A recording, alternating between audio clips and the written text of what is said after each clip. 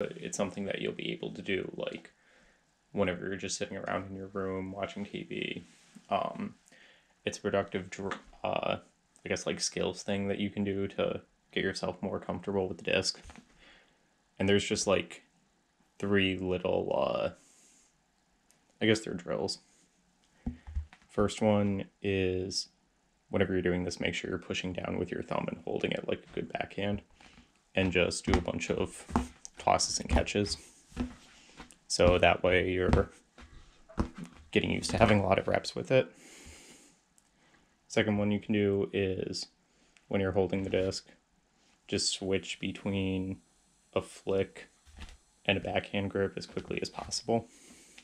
And make sure that you're holding a good flick when you do this transition. So you can do a series of flips from regular backhand to a flick one-handed, and then just back again. Or you can hold the disc with two hands and flip back and forth. But just get used to that motion. Final one is toss a bunch of push passes to yourself using both hands. Get used to crab catching it in the air with one hand.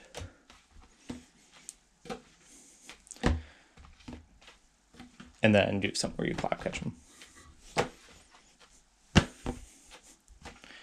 Just get used to tracking the disc in the air. You can toss it up, close your eyes, open it, and then grab it.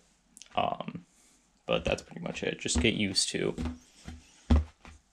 holding the disc so that if you get in a game, it doesn't feel like some foreign object to you.